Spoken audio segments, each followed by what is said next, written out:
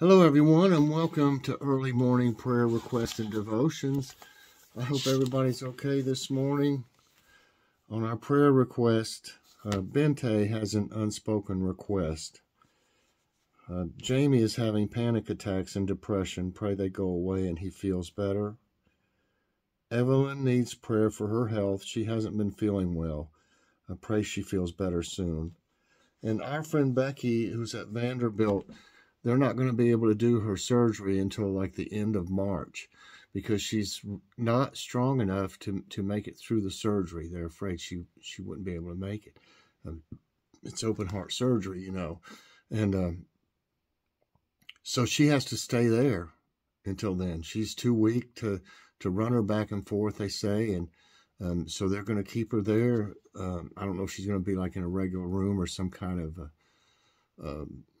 other area they have, to keep her there until she's able to get strong enough to have her surgery. So pray for her. It's awful being in the hospital a real long time. It really is. I think the longest I've been in is 16 days, and it's horrible when you're in there that long. Okay, Shadia, the YouTuber, sadly passed away. Please pray for her husband, children, and family.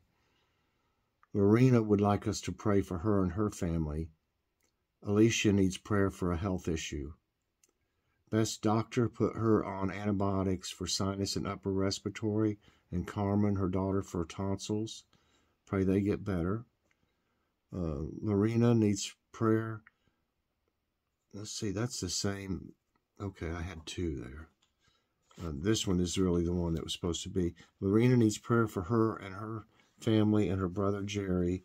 They had to operate on his lungs. He's had COVID 3 times and has been in the hospital for a month. That's awful. So that was the update to that other one. Miss Southern Bell asked us to pray for people grieving over their loved ones.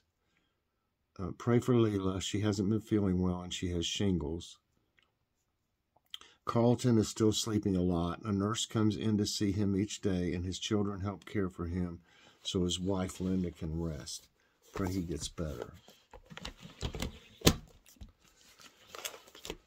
All right. Our scripture of the day comes from Proverbs 6:20-23. My son, keep your father's command, and do not forsake your mother's teaching. Bind them always on your heart, fasten them around your neck. When you walk, they will guide you. When you sleep, they will watch over you. When you awake, they will speak to you. For this command is a lamp, this teaching is a light, and correction and instruction are the way to life. Amen. And our devotion today is entitled Wise Advice. When the roof of Paris's Notre Dame Cathedral caught fire in April 2019, its ancient wood beams and lead sheeting created a furnace so hot it couldn't be contained. After the cathedral spire dramatically fell, attention turned to its bell towers. If the giant steel bells' wooden frames also burned, their collapse would bring both towers down, leaving the cathedral in ruins. Pulling his firefighters back for safety, General Gallet, commander of the Paris Fire Department, pondered what to do next. A firefighter named Remy nervously approached. Respectfully, General, he said, I propose that we run hoses up the exterior of the towers. Given the building's fragility, the commander dismissed the idea, but Remy spoke on. Soon General Gallet faced a decision: follow the junior firefighter's advice or leave the cathedral to fall. Scripture has much to say about taking advice. While this is sometimes in the context of youth respecting elders, most is not. Proverbs says, the wise listen to advice. Wars are won with it, and only a fool fails to heed it. Wise people listen to good advice, whatever the age or rank of those giving it. General Gallet listened to Remy. The burning bell frames were hosed down just in time, and the cathedral was saved. What problem do you need godly advice on today? Sometimes God guides the humble through a junior's lips.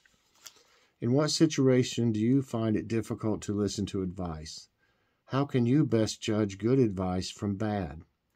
Father, by the work of the Holy Spirit, please give me the humility to receive good advice from others. And Lord, I want to pray today for everyone on our prayer list.